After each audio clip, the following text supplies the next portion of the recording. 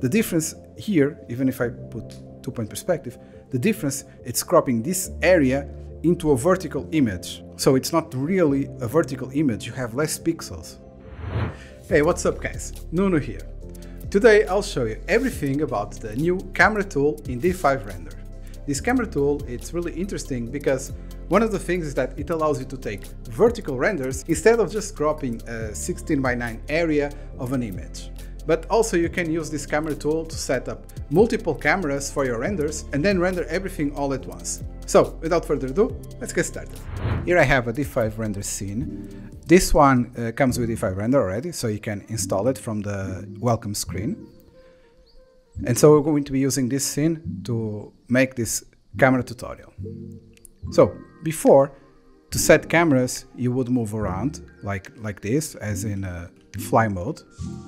Or you could simply go to orbit and you can rotate like you would in 3ds Max or any 3D modeling application. And while doing this, you can set the camera. So this is great to set the camera, but if you are familiar with other software, it's also great to have a camera tool with a gizmo where you can really define the position of the camera and have extra parameters. So you can have multiple cameras spread throughout the scene. So let's go here to the top and select camera. And now click here, camera. So this camera gizmo will show up. And let's place first the camera here. And on the bottom, you see that it shows up this preview. Okay, so you can pin this here, so it will always be here, even when you don't click the camera. So if you click away, it will still be here, but if you don't pin it, when you click away, it disappears. So that's the function of that pinning the camera. So I'm gonna click again here, and now you see that I can move it up, I can rotate, I can move it horizontally, so I can really define exactly where I want my camera to be. So I can rotate it. Okay. So let's say I want the camera position to be in this position here. I'm actually going to just rotate like this and then like this. So let's say I want this position. Here on the right side, you have more options. These options are similar to what you have already in the other camera parameters here on top or in the effects. You also find them in the effects. And so you can go here to exposure, and first I will disable auto exposure. And now here I can, as you can see, manually set the exposure. So I think something like this will be a good value. Then we have aspect ratio. So right now it's 16:9, but we have different aspect ratios.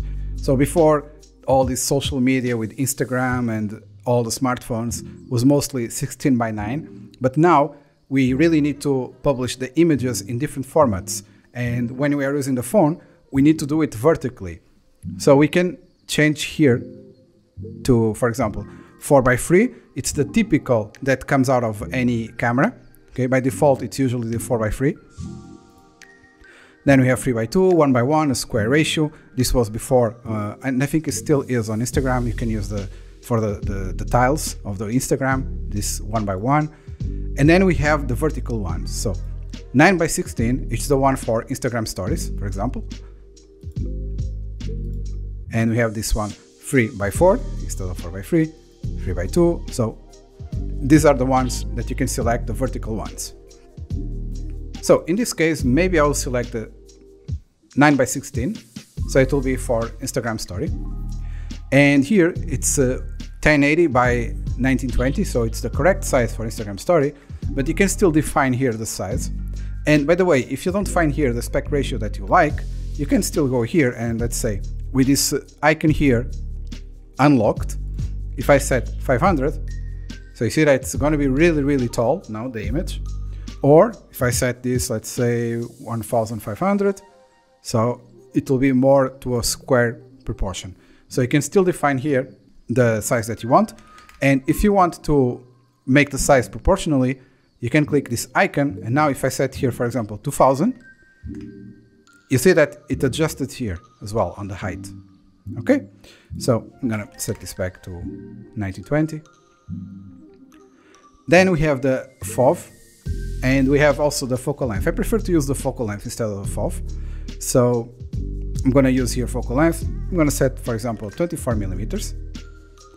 And then we have camera clipping plane here already, which basically it will cut. Let's say that I had here a wall in front of me and I don't want this wall in front of me. So I can just push this and it will cut that area, okay? Today we are looking at the Ugreen Nexode 300 watts wall USB-C charger, a powerful charging solution for all your devices.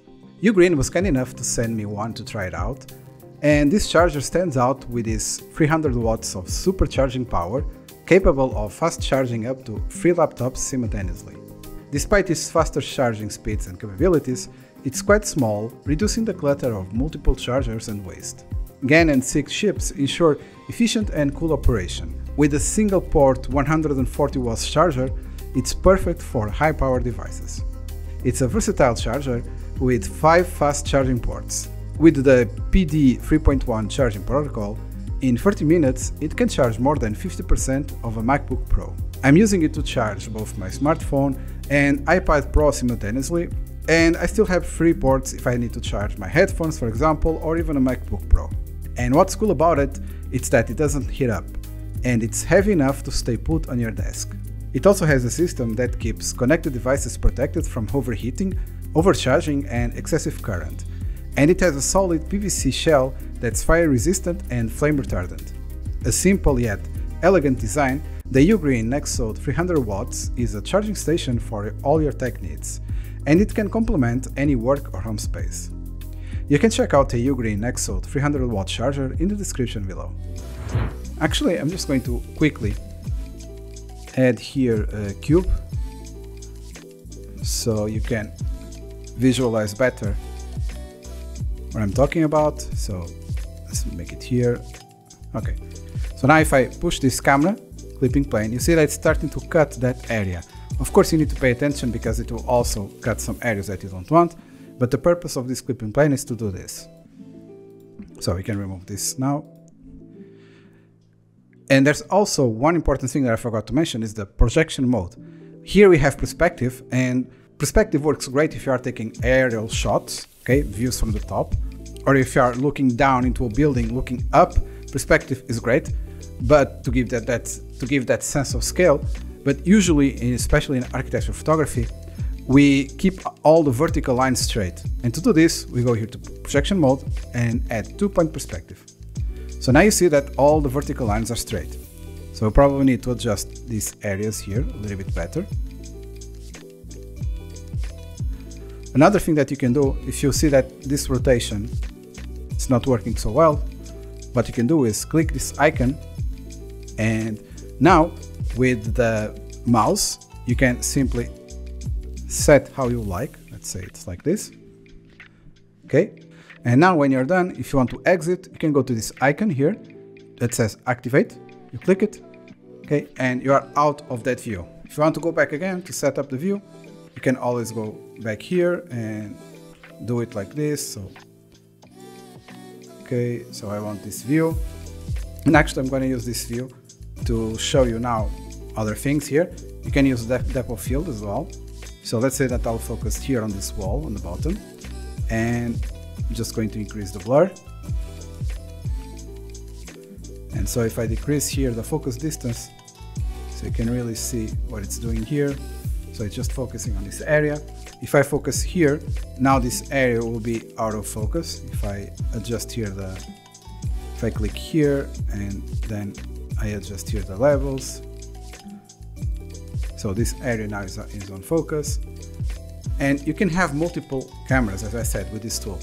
And with this camera, you don't need to actually save it here.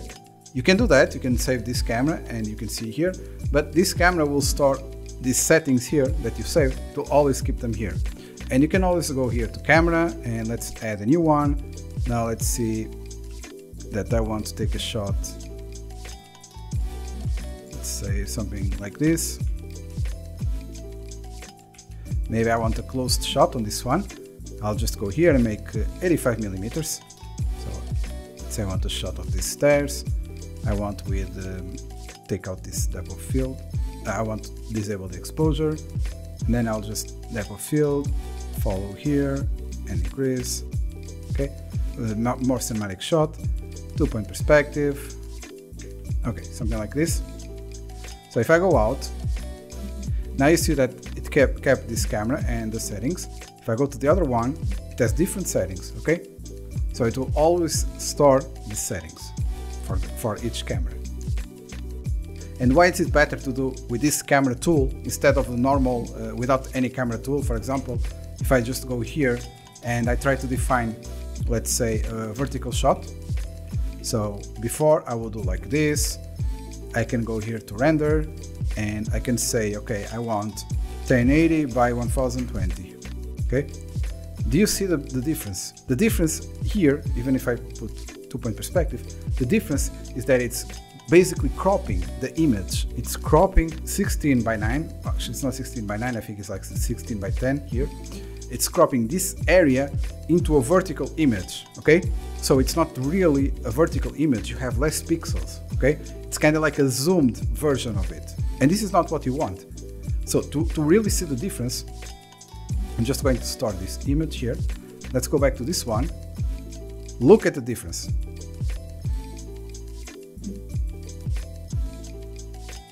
Here I actually had 28, I'm just going to set 24, but still, if I put in the same position, just update, so we have exactly the same thing. So you see the big difference. I have a lot of room here, I can see the garage, I can see all of this terrain, a lot of room on the bottom and a lot of sky.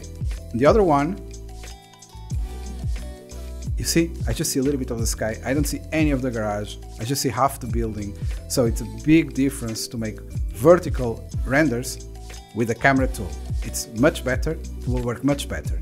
And if you want to do animations with this, it's quite easy.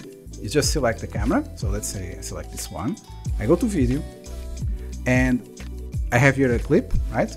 If I want to have multiple clips, I'll create here new clips. Okay, just click this plus button. And then I just click here, add current view. Now I simply, with my arrow keys, I can move my camera like this, just a little bit. And then on this icon here, just gonna press it. And that's it. You can define here how many seconds you want this, let's say 6 seconds, and just play.